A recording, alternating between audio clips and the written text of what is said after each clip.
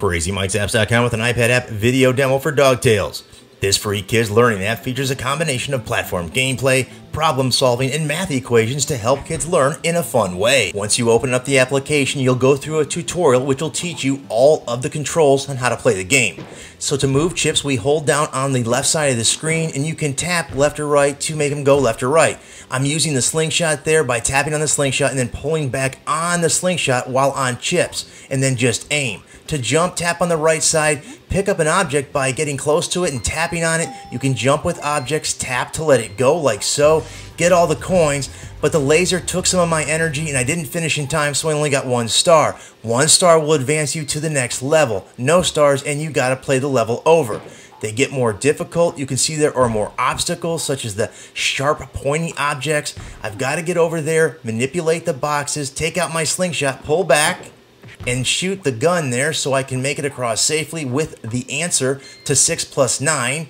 Go across, get the coins. You can see I missed a coin on the top right. You got to get on the gun apparently, or use the boxes to get it. Put the answer in the box, which reveals the finish line, but I've still got a robot to get by, so I pull out my trusty slingshot with a bomb, take out the robot, get the drink there, the soda, and that gives Chips more energy.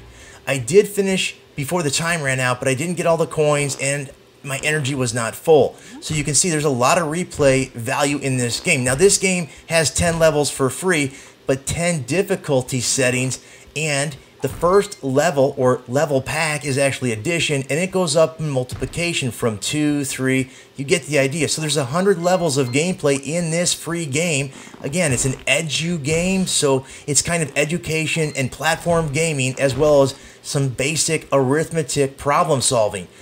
Get the lever, lower your problems, or your answers rather. We need the 19, but we need to use the number 4 box to get there. Pick up the 19 and make your way over there while dodging the bird bombs. Again, once you put the answer in the box, it reveals the finish line, and then you need to get to it to finish the level. And that is the way this game is played. Now, it does support multiple users, and that's a look at one of the next levels, which is difficult. There's the multiple users. You can add as many as you like with their own picture, so it can be customized, and your stats are provided for each individual player. There's a look again at the tutorial. It's a very well-made app for kids because it doesn't have a lot of ways to exit the app, just some basic navigation. Until next time, Crazy Mike saying see you.